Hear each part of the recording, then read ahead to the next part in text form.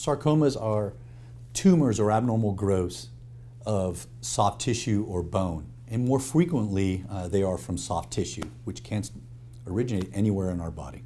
There are two big groups, bone or soft tissue, but within soft tissue, there are actually more than 70 subtypes of sarcomas that we know of to date.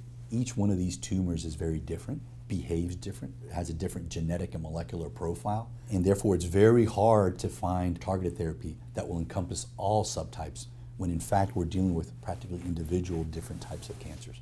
And I think what's on the cutting edge is us trying to identify new agents, new targeted therapies that will allow us to attack this tumor not only locally, but also systemically.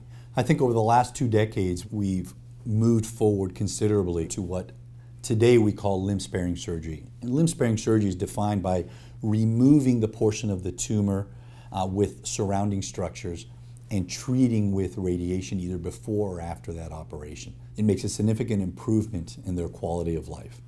It allows the young man or woman who is an athlete to continue to pursue their dream as an athlete. It allows them to do this with their limb intact. There are a lot of things on the horizon.